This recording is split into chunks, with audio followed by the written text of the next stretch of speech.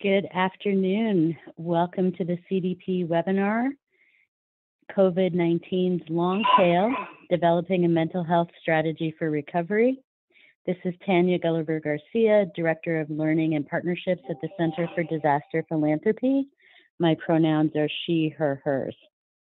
This webinar is presented in partnership with the New York Life Foundation and is co-sponsored by Giving Compass, Philanthropy New York, Council on Foundations, National Voluntary Organizations Active in Disasters, Grantmakers in Health, and the National Center for Family Philanthropy. And I apologize for the small child in the background. CDP starts all webinars with a land acknowledgement to recognize the original stewards of the land where we live and work. I spent most of my life in Treaty 13 territory, known in English as Toronto, but I now live in Bulbancha, the place of many tongues, also known as New Orleans, Louisiana. Bulbancha served as a major pre-colonial trade hub for the region and is home to more than 40 indigenous nations, including the Chitimacha, Choctaw, Attakapaishak, Caddo, Poma, Tunica, and Natchez nations. CDP acknowledges that indigenous people have been displaced and disenfranchised from the land, not just by natural or environmental disasters, but by the socioeconomic and cultural disaster of colonialism. Despite centuries of theft and violence, this is still and always will be indigenous land. Indigenous people are still here today, demonstrating innumerable talents and gifts amid continued oppression and colonialism. We honor the elders, past and present, as well as future generations. Miigwech.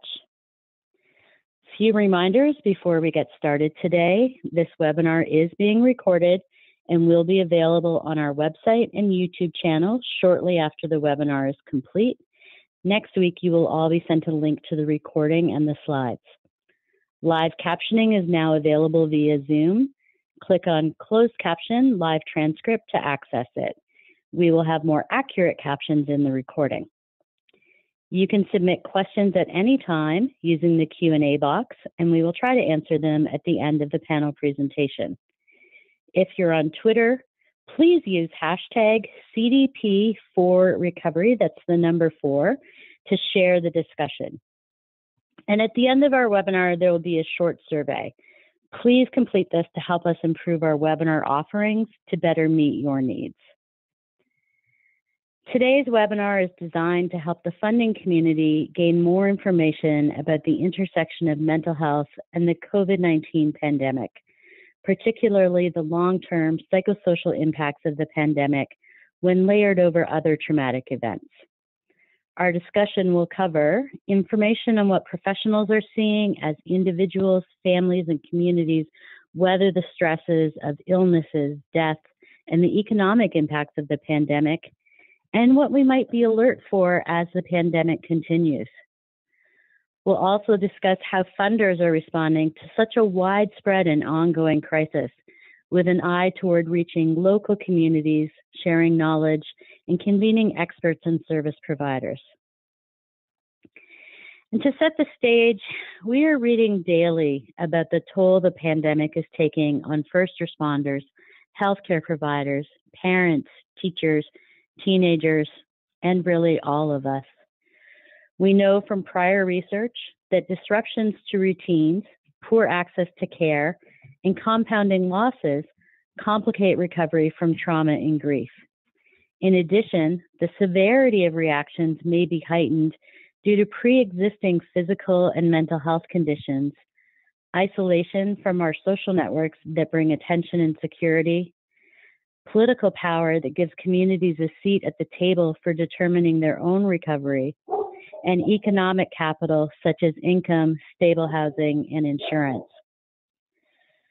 A large-scale Center for Disease Control study from March of this year found that more than half of people working in public health at the state, tribal, local, and territorial levels during the pandemic reported symptoms of at least one serious mental health condition. Nearly 12% of the 26,174 public health workers surveyed said that they had received job-related threats since the start of the pandemic, and nearly 25% said that they had felt bullied, threatened, or harassed because of the nature of their work.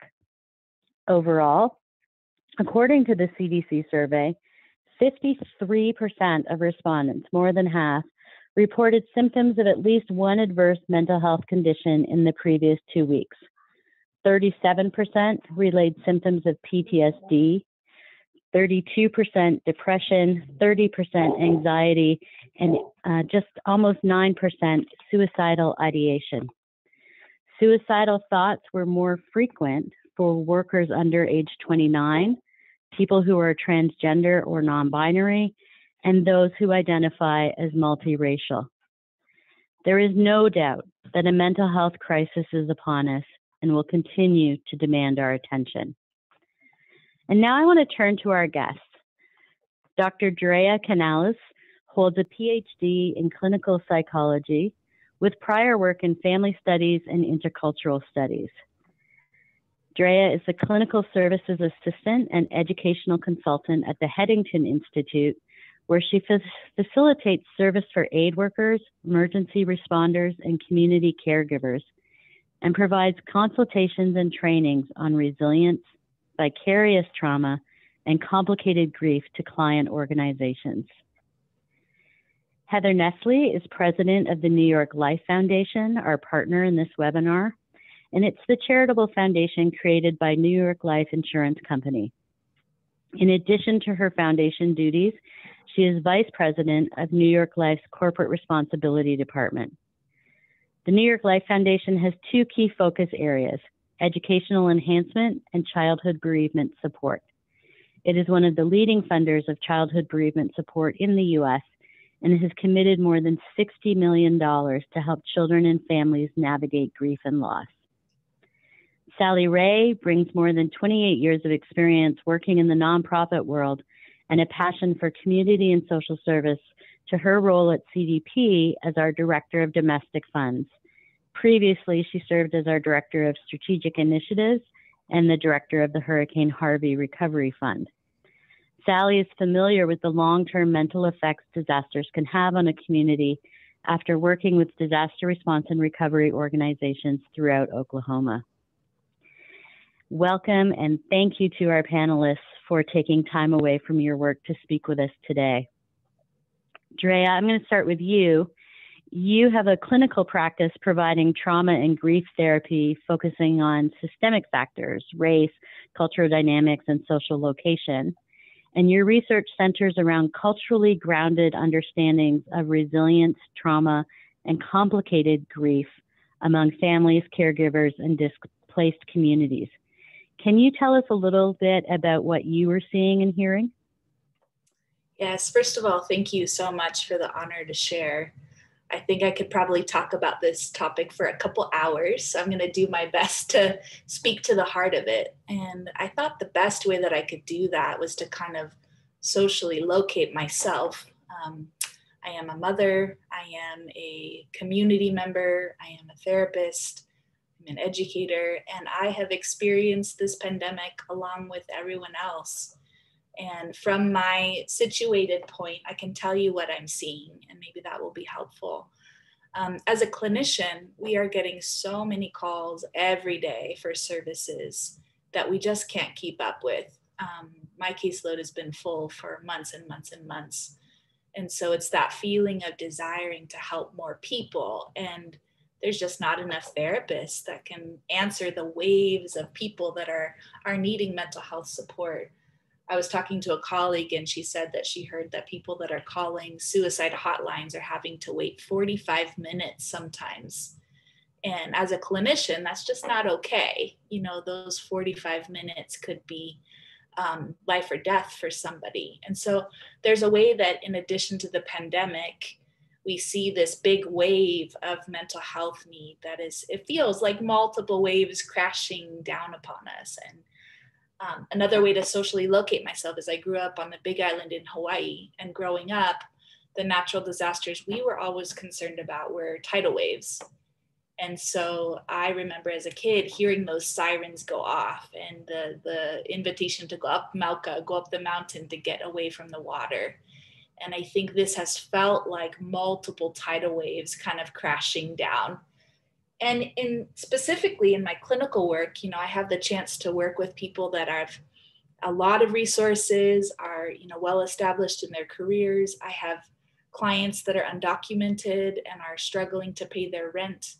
So the full kind of social spectrum of resources, and all of them are experiencing higher levels of trauma, higher levels of anxiety, processing through grief that is both present and past, because what we know about grief is it often pulls forth all the other grieving losses that we've had in the past. And so in a nutshell, it's been a process of really listening and sustaining and walking with people through processing trauma and doing a ton of grief work. And then on another front of my life, I work with Headington, and I am working with humanitarian aid workers internationally. So just this week, I was connecting people fleeing from Afghanistan who are either humanitarian aid workers or who are people that have nonprofits in Kabul. And they are reporting very high levels of PTSD and burnt out and moral injury. And so linking them, linking the helpers and the caregivers in the international front. And then, we're also getting calls from ICU nurses that are saying, hey, I know you work with humanitarian aid workers, but in the ER or in the ICU, we feel like we're at war. We feel like we're burning out. Our levels of alcohol consumption are higher. I'm talking to doctors that feel suicidal. I am trying to care for my family at home, but also come in and provide life support for all these people. And so kind of in a zoomed out way, it feels like the same stressors that we are supporting people with in Lebanon and in Afghanistan and in Sudan and all these crisis areas are parallel experiences to what our community caregivers are experiencing domestically in the US as well. So I'm talking about doctors, nurses, therapists, firefighters, police officers, nonprofit workers, social workers, and parents and teachers that are also, absorbing so much trauma in a way that leads them to have their own responses. And I know I could talk for a long time. I'm going to slow down here. But we see rates of about 40 to 85% of vicarious trauma among helping professionals. So that's kind of almost like a secondary trauma of all the stories absorbed, all the pain absorbed. And so I see that as a problem because we need those people to stay around for a long time. So I'll be talking more about that in a little bit. And lastly, what I see is a resemblance to the research that I did in Nigeria, looking at internally displaced people due to Boko Haram terrorist groups. And these were people that were very devastatingly pushed away from their ancestral lands, that were experienced traumatic loss in the most brutal ways you can imagine. And we were able to communicate with them through focus groups and other surveys to say, what does grieving look like for you in a grounded, culturally embedded way? And I think part of what we discovered is that the grief they experienced was multifaceted. It touched all areas of their life. And they also talked about how Boko Haram had specifically targeted their rituals of grieving, because they knew that if you target somebody's rituals of grieving, you can get them stuck in their state of grief. And I'll talk more about that later, but those are the areas that I'm seeing at this time. Wow, that's a lot. And it is a lot. We're, I guess, heading into month 19, 21, something. I can't do math anymore. But this doesn't seem to be over by any means. So what should we be anticipating as the pandemic persists? Yes, so there's some interesting research that came out And it's interesting that on Saturday, we're going to be remembering 9/11 20 years later. And there's some interesting research that came out on babies that were born during the time of 9/11, and a follow-up study, a longitudinal study that was done, I believe, in 2006. And it was among kindergarten teachers working with kids that were born at that time.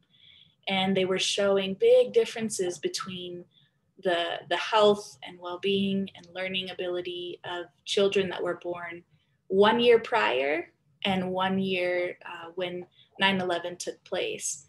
And I say that just to say that we don't know the impact of this on children's development. There's no way to kind of perfectly forecast the impact, but we do know that there is an impact. And so for that reason, we want to be so thoughtful about intervening and also not just reacting to it, but thinking strategically. So I'm so thankful for this webinar and for the hearts and minds that are present here to think about this together. Another thing I'd like to say in terms of what should we be anticipating is that this pandemic is not a linear thing. I was talking to a friend of mine who works with disaster mental health specifically, and she said, a lot of times if there's a hurricane, there's an event and then it stops and then there's recovery and there's more of a linear trajectory. But with the pandemic, as all of us have experienced, we thought it was going to be, a month, 2 months. We thought it could be over, but there's waves of it that almost feel more circular than linear. And I think that that's also true of our losses. They haven't been one-dimensional. They have been holistic losses where, people that are in disenfranchised communities have lost their jobs, have lost family members, have lost basically every category you can imagine. And therefore, the recovery needs to be also holistic because the losses have been holistic. And there's one concept that I was thinking about in preparation for this, and that was the idea of conservation of resource theory.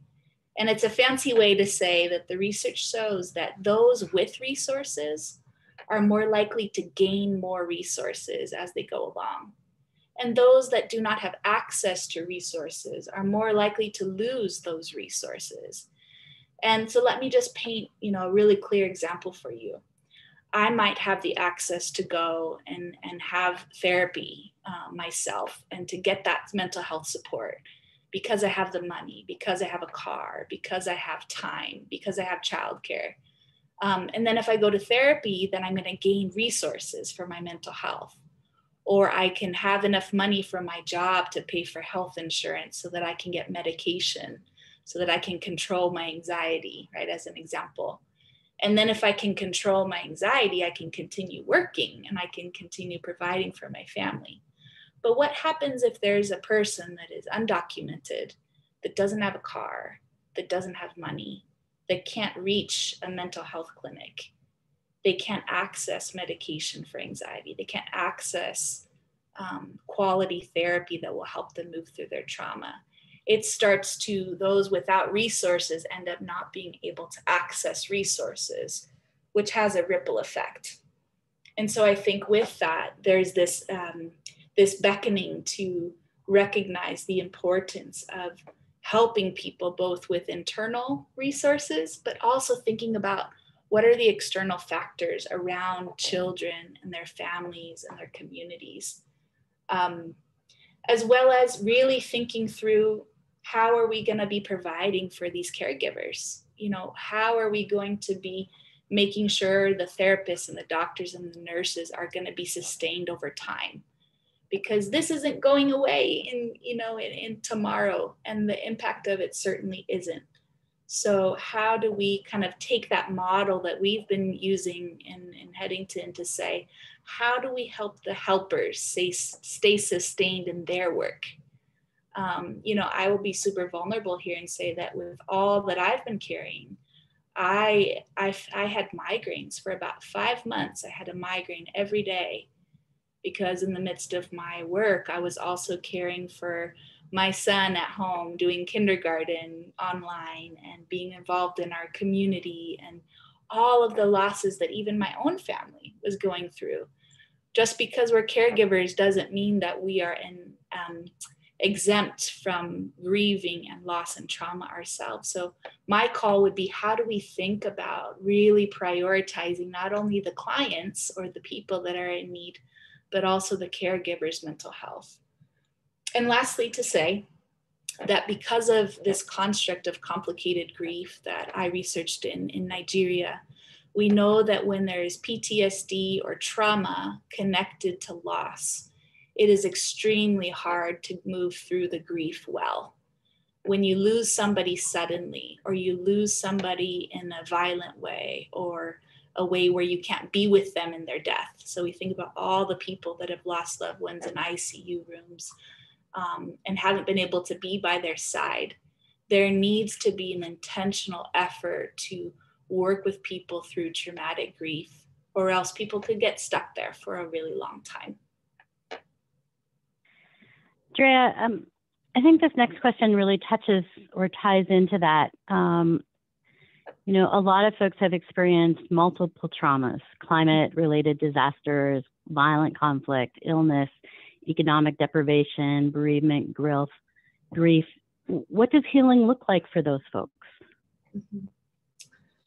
Definitely. Well, it's interesting because I don't want to overstate the point, but thinking of kind of the extremes of grief, you know, in that community in Nigeria, the Boko Haram people purposely would make the widows do the opposite of their rituals. So if you were meant to carry the body to a certain part of the land to bury it in ancestral land, they would force the women to carry the bodies instead of the men. They would force them to be buried in ways that were considered unsacred. And so part of this is learning from that model and saying, how do we help people grieve well? And not just the clients that we work with in our practices, and not just the people out there, but how do we help the caregivers, the firefighters, the doctors grieve well? And a big part of grieving well, when you think about a construct like complicated grief or prolonged grief, is this really interesting idea of when we have a bond with somebody, when we have an attachment with a spouse or a child or a grandmother, our brains actually light up with dopamine when we, or have a dopamine drop, or however you want to say it, when we think about that person. In other words, our bodies and our brains are wired to seek proximity to people that we love. So there's this yearning element. When we lose somebody, that bond doesn't go away. So if I lost my grandmother through this, and my mind yearns to think about her, my brain longs to remember her. But if I lost her in a tragic way, and I kind of did, then when I go to think about her, my brain goes there. My brain also gets flooded with traumatic content that gets me stuck in this horrible bind of wanting to think about the person, but then the trauma flooding in. So part of what we need to do is be able to train therapists and lay leaders and nonprofit workers and social workers in trauma-informed care that can help people navigate the nuances of not just grieving, but grieving when there's trauma involved. And that involves kind of a process of exposure to the source, but also strategies for moving through it. And I want to mention Catherine Shear is a psychologist that I really admire, and she developed a lot of wonderful resources around complicated grief. And she is through Columbia and has a wonderful center there for grieving and helping people do just what we're talking about. So I won't go through all the theory or all of it, but if you're interested in that, I can definitely speak more to that piece of it. But how do we help people create new rituals? You know, how do we help people that normally would gather to eat together, or would, you know, from their cultures, it's important to be with the body in order to grieve, but we can't be with the bodies because they're not able to be with us. How do we create art opportunities for people to symbolically express their pain, both personally and collectively? And then secondly, I think for both clients and beneficiaries, but also the caregivers, it's also kind of this two-handed approach where on the one hand, it's helping people to grieve deeply and grieve well. And on the other hand, it's how do we help people become more resilient if this is going to have repercussions for the next 10 years. And part of that is helping, from our research, we know that there's several factors that really build more resilience in our work with humanitarian aid workers and first responders. And that is, how do we help people reconnect to meaning and purpose? How do we help people foster a sense of community and connection, even when we're having to social distance or physically distance one of ourselves? How do we be creative about connecting people? How do we foster occupational stability and well-being in the infrastructures of our community? Because, I work with some clients and I could be talking about their past trauma, but if they can't pay for their rent or they can't take their daughter to the doctor, how are they going to be able to focus on their relationships or these kind of more intricate parts of their story? We have to start thinking about mental health as holistic, that the whole person in front of us matters, not just their brain, not just their emotions, but their whole life. And I think that this requires professionals to be thinking more holistically about, in every sector, whether that be in faith communities or in doctors' offices or therapists' offices. We need to think about the whole person and the whole community. And that is the true way that we're going to be able to see sustainable change. And that means looking at how do we develop individual self-efficacy for people through fostering, these resilience and grieving processes. But how do we also think about, on a collective level, collective efficacy in empowering existing communities to come together, to make decisions for themselves, to collectively access resources, and to collectively mourn and honor their losses together. Right. Thank you, Drea. Heather, I'm going to turn to you. The New York Life Foundation has been addressing grief and bereavement for a long time. How do you understand your role as a philanthropic organization in navigating the impacts of COVID-19? So I think it's important to note that, the New York Life Foundation is the philanthropic arm of New York Life Insurance Company. So I think the first thing that we had to do as a company was take care of our own people. Think about, how are we going to provide support for our folks to be able to live in this temporary, hopefully normal. The first thing we did as a company was announce that we would make no layoffs for the year of 2020. We very quickly pivoted to give people the tools and equipment they needed to work at home. And I think we also coached our managers to make sure folks had, flexibility and just trying to figure out how they were going to be managing all the varied aspects of this new life. So, caregiving at home, caregiving for not just children, but for seniors, other, things they needed to take care of. And so really taking care of our people was the first thing.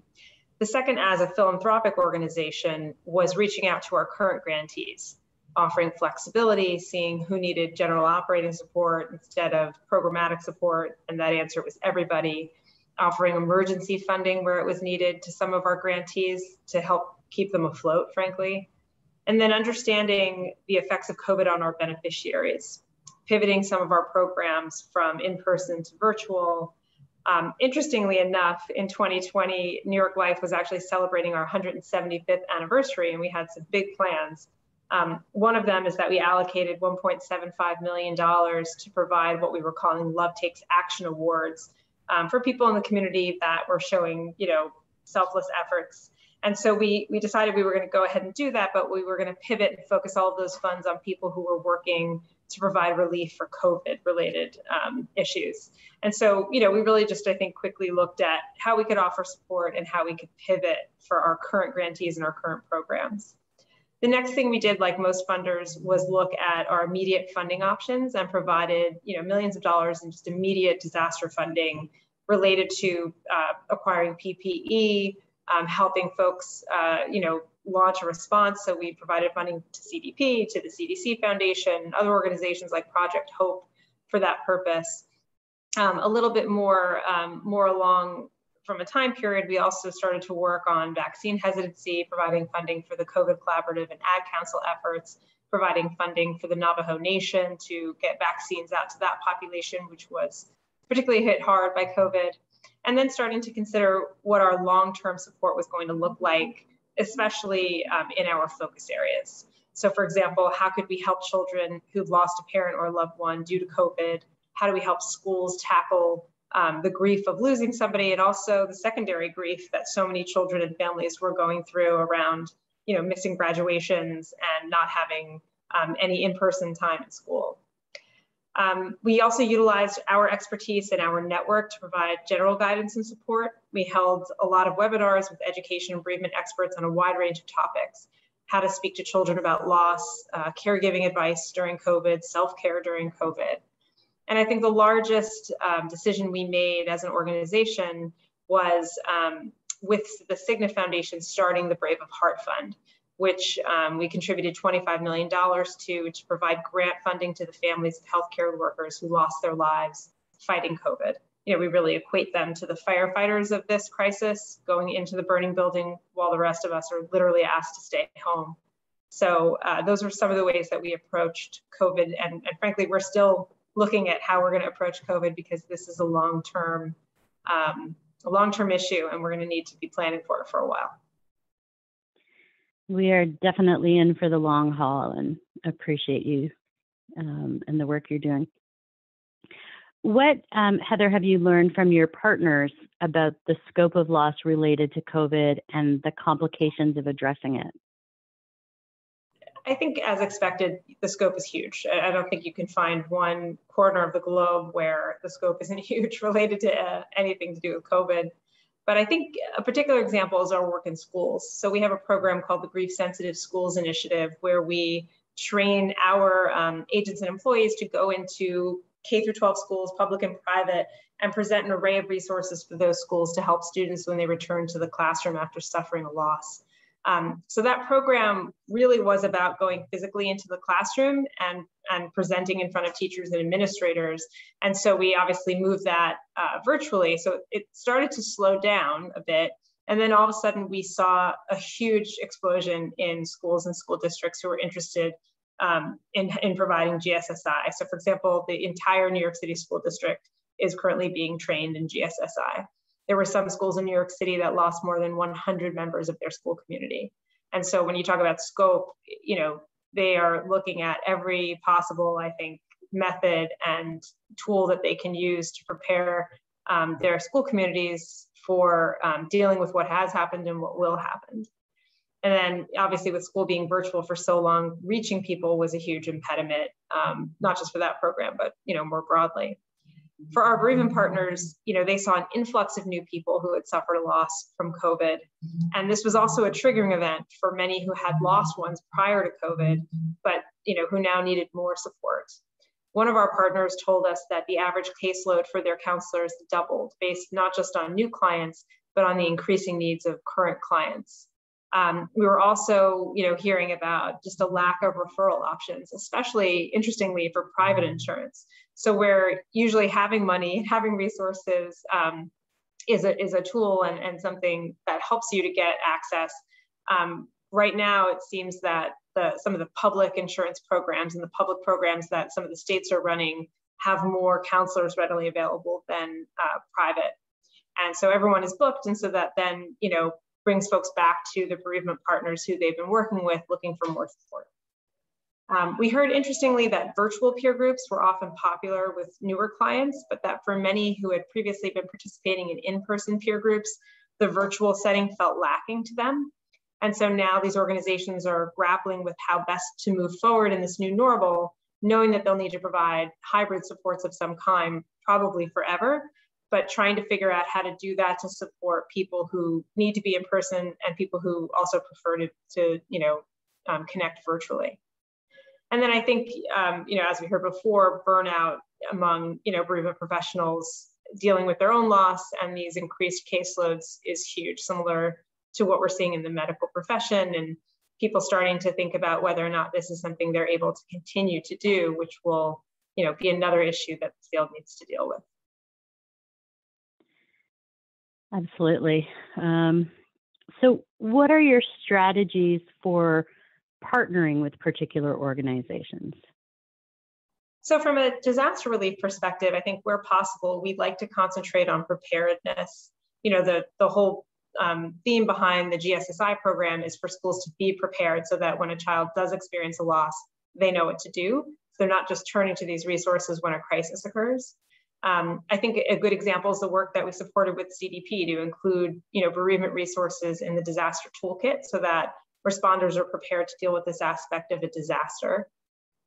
We have a program with a group called First Book that allows them to send curated books on loss and bereavement to schools in an area that's affected by a natural or man-made disaster. So, like a school shooting, for example, they will send books that help the school administration and teachers and even families talk to children about death and loss and start having those conversations. Having these things at the ready is a key part of our strategy and why we look to partner with organizations that can help us prepare. I think more generally, we do a lot of convening with our partners. This helps to bring them together to share best practices and collaborate, which we can then support, those collaborations. And it also helps us to identify gaps in the sector.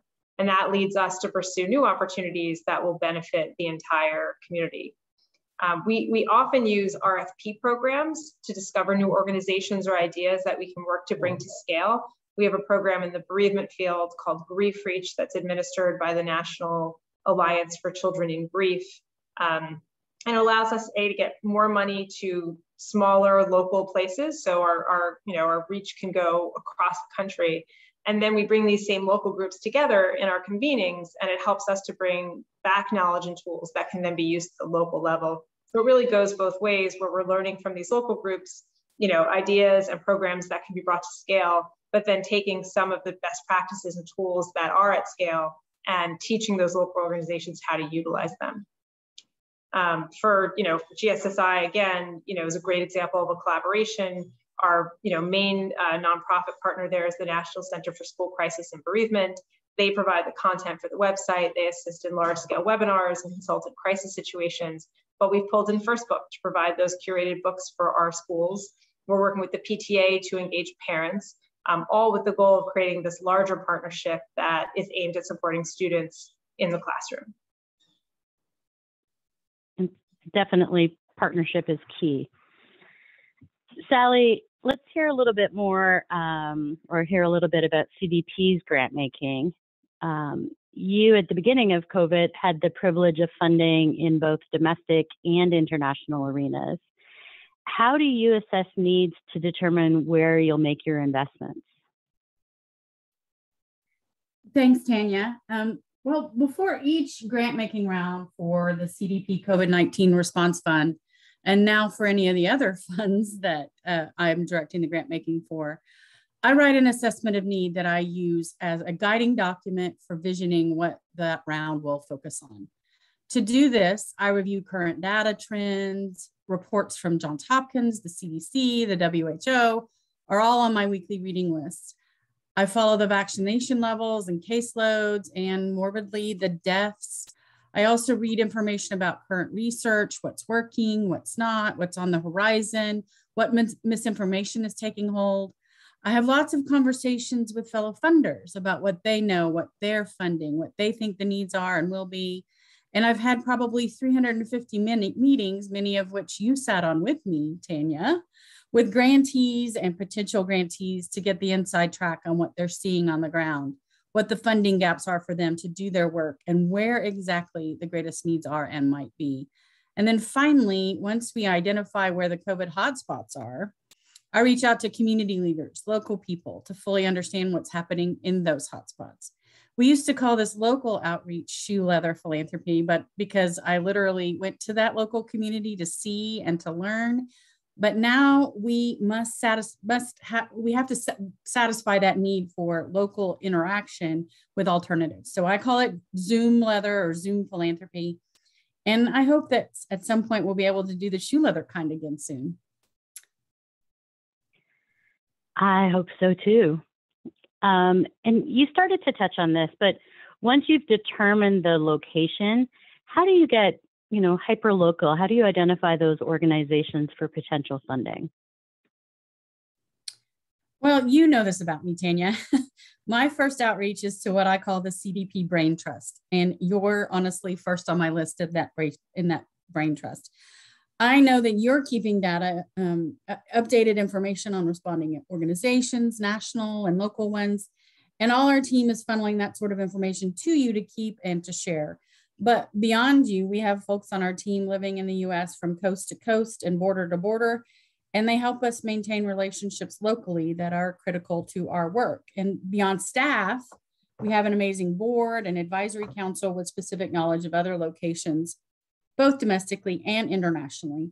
And we also maintain great relationships with a host of nonprofit organizations, national, international, and local groups, people we already know who do amazing work on the ground. And then we also maintain great relationships with other funders, community foundations, corporate foundations, and other local funders that we know and work with regularly.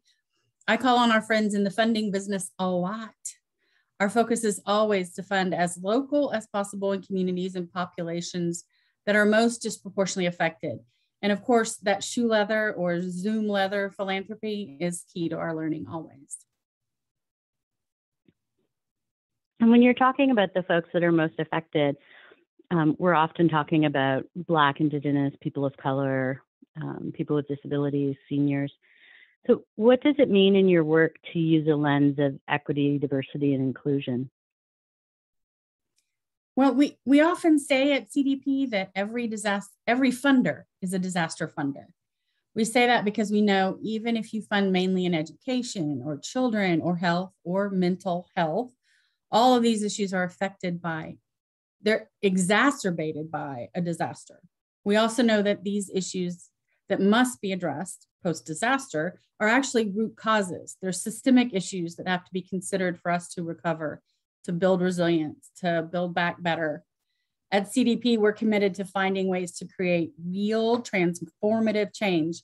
I listen, I learn, I try to understand what my privilege sometimes makes hard for me to understand. And we strategically invest in organizations that serve and quite frankly, are led by those marginalized communities that are always most disproportionately affected, the ones you mentioned. Sometimes that means funding organizations that are advocating for systemic change for the communities and populations they serve. Sometimes that's not easy grant making, but it's fruitful grant making. And it is important for us to add our voices in that support. And one way we do add our voices is through the funding and funding that work that they need to do for the communities they serve. Sally, you've made a ton of grants, more than I ever thought would be possible in 1 year or 18 months. But tell us about a grant that you believe is particularly promising in the area of mental health and why that's so. Well, Tanya, we did a lot of early funding for mental health and psychosocial support, both domestically and internationally. And we're still funding it. Even with our current round, that was part of our assessment. This is still a high need. And our current round is currently in the review and approval stage and includes several opportunities for funding in this area. It's a continuing need. It's honestly kind of difficult for me to pick a favorite, but I'm going to use our grant to Vibrant Emotional Health as a great example of an organization that gets it and does the work to support mental health during disasters and even not during disasters. Since 2005, Vibrant has administered the National Suicide Prevention Lifeline, which is a national network of over 170 crisis centers that provide support to people in suicidal crisis or are otherwise experiencing some sort of emotional distress. In 2012, they began to administer the Disaster Distress Helpline as a Lifeline subnetwork in recognition of the increasing frequency of disasters in the US and their significant impact on our community mental health. The DDH is a resource for anyone in the US or its territories who are experiencing emotional distress in the aftermath of disasters. And then in 2019, Vibrant acquired Disaster Psychiatry Outreach, a nonprofit organization that coordinates psychiatrists on a volunteer basis to provide immediate mental health support following disasters. This led to the establishment of Vibrant's Crisis Emotional Care Team, which promotes individual and community resilience by providing on-the-ground mental health and emotional support following disasters, emergencies, or crisis events across the US and internationally. Vibrant also provides education before and after traumatic events to help organizations and communities better understand the emotional impact of disasters or other crises and how they can support each other in their recovery. And they provide education to mental health professionals, first responders, and others who are working with survivors of trauma. Though the Crisis Emotional Care Team was already operational at the time we funded Vibrant, we knew there was a significant need for them to scale up, add personnel, begin strategic outreach. They needed the capacity to respond to the significant emotional needs being seen throughout the US. And by building their capacity for response, we were and are building emotional resilience throughout the US. And as this pandemic rages on, this grant had an 18-month term, longer than most of the other grants we were making at the time, because we knew that length of time was required in this case, probably longer. And as the pandemic surges on wave after wave, we're now considering additional funding for Vibrant to continue to sustain this important work. We were and are committed to supporting this long term. Thank you. Heather, do you have an example of a grant that you want to sort of highlight for us? Sure. There's a couple. I mean, I think, directly related to COVID, we are working with Tuesday's Children on providing supports for children who've lost somebody to COVID. There's over 140,000 known children who've lost a parent or caregiver. Just working with Tuesday's Children, harnessing their experience and working in the aftermath of, 9/11 in Newtown and other tragedies to make sure that local organizations know the best practices and the ways to provide support. We're also working on a grant right now to provide information around cultural considerations for schools and how they handle their COVID and their bereavement response in schools. And the last one I wanted to mention is work that we've been doing with an organization called Judy's House and their JAG Institute, which is out of Denver. For a number of years, we've funded their childhood bereavement estimation model. That helps us to establish the prevalence of bereavement in children across the country and by state. So for example, nationally, 1 in 14 children will lose a parent or a sibling before the age of 18. In some states, it's better. In some states, it's worse. In West Virginia, for example, it's 1 in 9. We await the results of more recent data that will likely be more drastically affected by COVID loss, although we're not sure yet what the extent of that will be.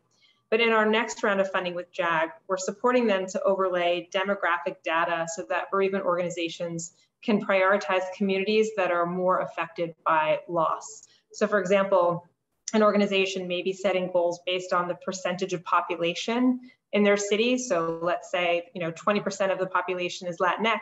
So they aim to have, 20% of their client base represented by that population. But what this data is going to help them understand is, perhaps that population is actually more heavily affected from a bereavement standpoint, thus making it necessary for them to put more effort and resources into that community and weight that representation differently. So they may need, to hire more people who speak Spanish, to work with certain school districts to make sure that the children who are having a heavier prevalence of loss are getting the services that they need. And this is in line with a core focus for the New York Life Foundation to be more intentional in our DEI focus with our grantees. COVID effects will almost certainly impact these calculations, as we know that certain demographics are more heavily affected by loss in COVID. So that demographic data around bereavement will be coming out in November. So we're eagerly awaiting that information. I look forward to that as well. A question, Sally or Heather, maybe Sally, we'll start with you. We've talked about the trauma, and as Drea said, it's not just our grantees, but it's also the helpers.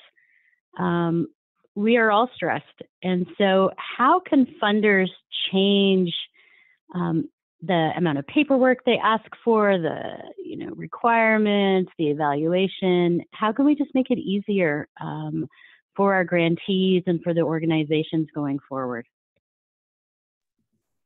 It's a great question, Tanya, and that's a conversation we have on our team pretty regularly, I think. Early on, when we were trying to do rapid response grant making, we actually completely simplified our systems. We asked for a 1 to 3 page explanation of what they wanted to do in a very simple budget. And then we quickly got those dollars out the door as quickly as we possibly could. And we continue to try to, while still being thoughtful about our grant making and making sure that we are being strategic in it, we continue to address and assess, what are the questions we're asking? What do we really need to know? And how can we be as flexible with funding as possible to allow our grantees to honor their good work and to trust that they'll put the dollars in the right place and to do the work that needs to be done. We're always trying to be that way and work hard pretty frequently to make sure that we do as much as we can to make that as easy for them. And we certainly did it, I think, from in the beginning stages of our COVID fund and still continue to try to be as helpful and work through the process with them as much as possible. Heather, did you want to add anything to that one? I mean, I would echo that. I think flexibility is key. Last year, we really sort of almost went away with a lot of our reporting requirements and just asked people to provide us with, a report when they could. I think, you have to balance the ability to show impact and measure, what you're doing with the amount of paperwork you're asking people to do. So I think we really try to look at all the fields and all the questions we ask to say, are we actually using this information? And if we're not, why are we asking people for it? And I think it goes back to the question around DEI, same thing. If we're going to be asking this information, we should be prepared to work and move on that information. And frankly, we should also hold ourselves accountable to the same kinds of things that we are expecting of our grantees. So I think all of that is important. Thank you. Drea, I want to combine a couple of questions that have come in for you. We have a question, can you also grieve the loss of things, such as a time, place, or space? And then we had another question that I think could be kind of linked, which is about, are there, special events or ways to mark transitions? And maybe this is even missed transitions like a high school graduation that allow us to acknowledge grief and open doors to community healing. Those are great questions. My response to the first question is absolutely.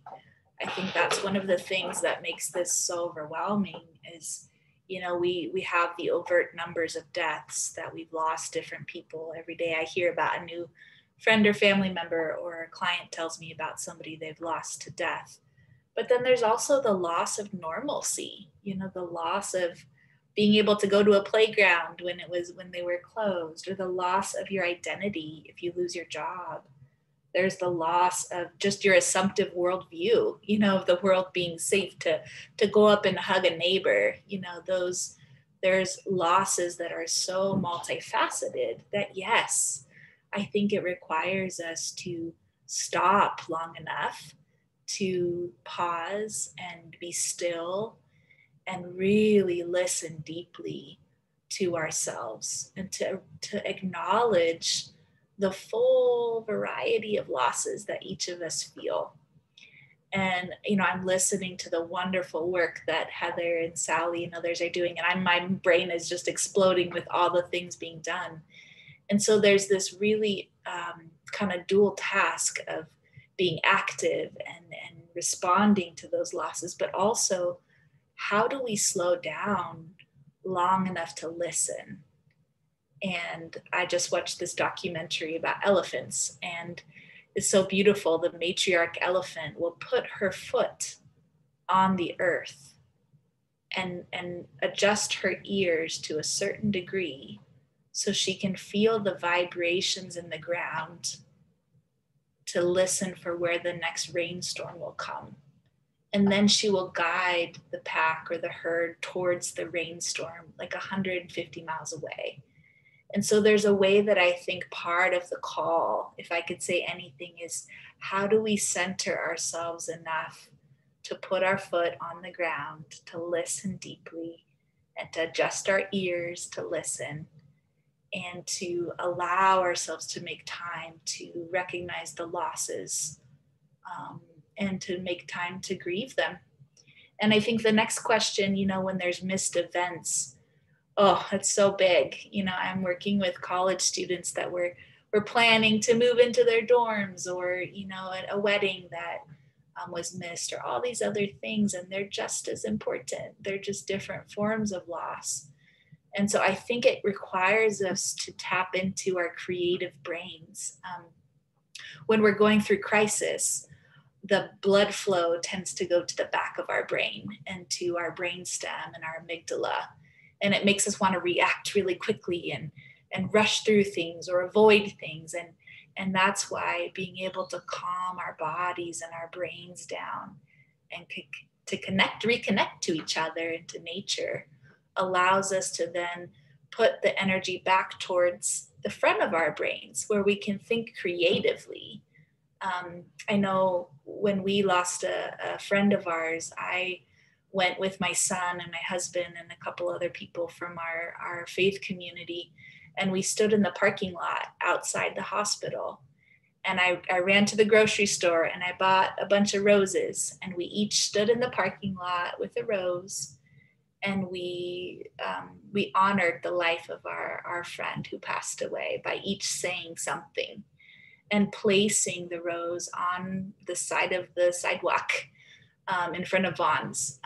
And we created a sacred space in an ordinary space. And I was able to talk to my son about the importance of grieving well. And we sang together and we lit candles and we shared funny stories. So that creative ability to stop long enough to say, how do we celebrate? And how do we grieve? I think that takes us adjusting into a different posture than just reacting to all of the overwhelming things around us. Absolutely. And I definitely want to learn that elephant skill. Me too. We are just about out of time. And so I want to give one more question to the panelists in a lightning round. So 20 seconds each. So what is one final thought or thing you'd like the audience to remember from today's webinar? Sally, let's start with you. I think we're in it for the long haul. It's a pandemic that will likely become an endemic like the flu is now, and the emotional and mental effects it has on all of us will be with us for a long time. We have to keep this in mind when considering projects and organizations to fund. That's why I harp on funding organizational capacity. We have to build sustainable capacity to build emotional resilience. Absolutely. Heather, let's go to you next. I guess I'll take this opportunity just to really talk about the sector that we believe in and care about deeply, and where we're likely the largest funder, which is childhood bereavement. While everybody knows death and taxes, few people really take the time to think about how a death affects a child and their family in all aspects of their life. And so, it's really important as we go through not just COVID, but natural disasters and other things, to think about how children live with and move forward through bereavement, having an adaptive response, and all the ways that we can provide funding and support for them as we think about our approach to disasters. Thank you. And last but not least, Drea, what's your takeaway?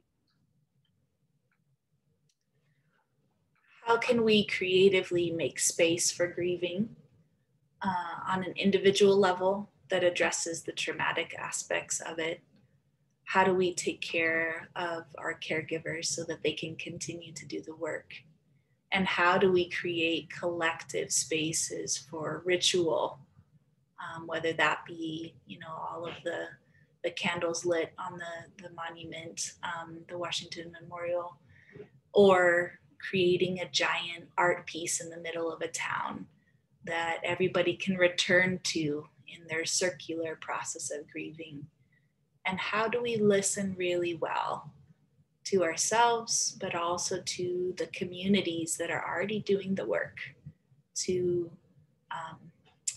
resource them, but to listen really well to what is their own agency in responding to their particular neighborhood and their particular language and their particular cultures. Thank you. And I just want to add a few takeaways of our own. Those are great inspirations, though. So listen, ask questions, and don't assume that you know what is needed.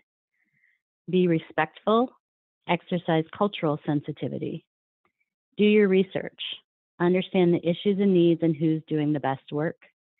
Use shoe leather or Zoom philanthropy to help you understand real local needs. Build organizational capacity. This helps build the emotional resilience for the service providers and those that they serve. And fund with an equity lens.